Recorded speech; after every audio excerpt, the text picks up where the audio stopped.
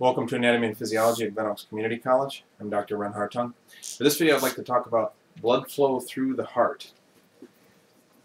And what we're going to basically talk about is blood coming from the body to the heart, how it passes through the heart to the lungs, then back to the heart again, and then out to the body again. So we start with the blood being in the body and coming back to the heart. From the body, it's going to, when it gets real close to the heart, it's going to enter two major veins that are called the superior and inferior vena cava. So I'm just writing vena cava on there, but there's two of them, superior vena cava and inferior vena cava. From the vena cavas, and maybe I'll put vena cavas there, the blood then goes into the right atrium. From the right atrium, the blood passes through the right atrioventricular valve,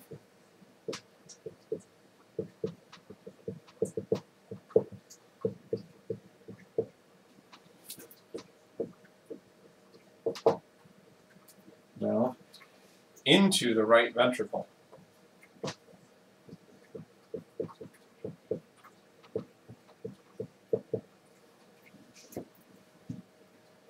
The right ventricle then contracts and pushes the blood up through the next valve, which is the pulmonary semilunar valve.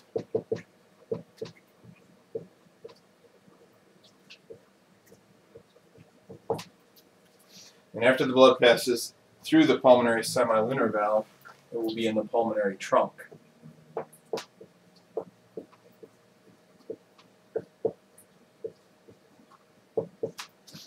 At the pulmonary trunk, we are actually outside of the heart now.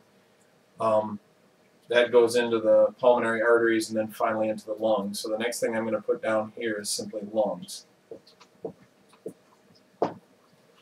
This blood came from the body, so it's deoxygenated.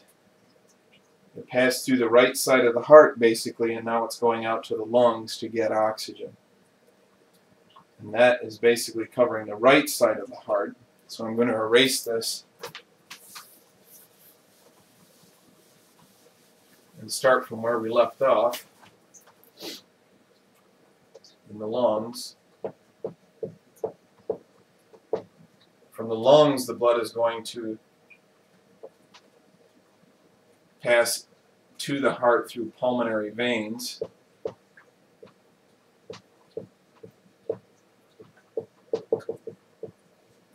And enter the heart in the left atrium.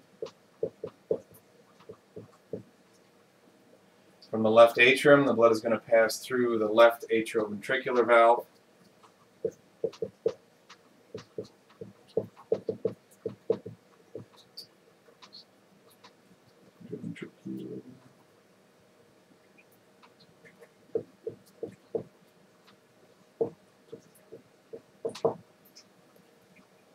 And after it passes through the left atrioventricular valve, it will be in the left ventricle.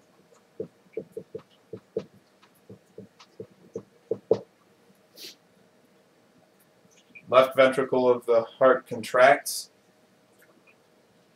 or the ventricles together contract, and the blood that's in the left ventricle gets pushed through the next valve, which is the aortic semilunar valve.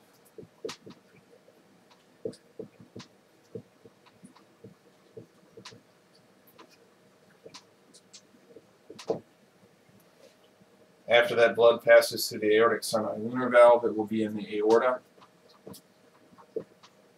The aorta is the largest artery in the body. It's the first one coming off of the heart. From there, the blood travels through various arteries to different areas of the body. So the next thing I could put down now is body. And we're back to where we started. So that's blood flow through the heart. To go through it quickly again without writing, it goes, in fact, I can get a heart model here. This is our small heart model. Blood comes from the body through the superior and inferior vena cava. into the right atrium. Now my little heart model, this is the right atrium. Then it passes through this valve. This is the right atrioventricular valve, sometimes called the tricuspid valve. The blood enters the right ventricle now. The right ventricle contracts and pushes the blood up here through the pulmonary semilunar valve into the pulmonary trunk. Pulmonary trunk branches into pulmonary arteries. Blood goes into the lungs. Blood comes back from the lungs through the right and left pulmonary veins. This would be the right pulmonary veins and the left pulmonary veins into the left atrium. And then from the left atrium, it passes through the left atrioventricular valve, also called bicuspid valve or mitral valve, into the left ventricle. And the ventricles contract again, and the blood is pushed through this valve, which is harder to see, it's up here. This is the aortic semilunar valve, and then into the aorta.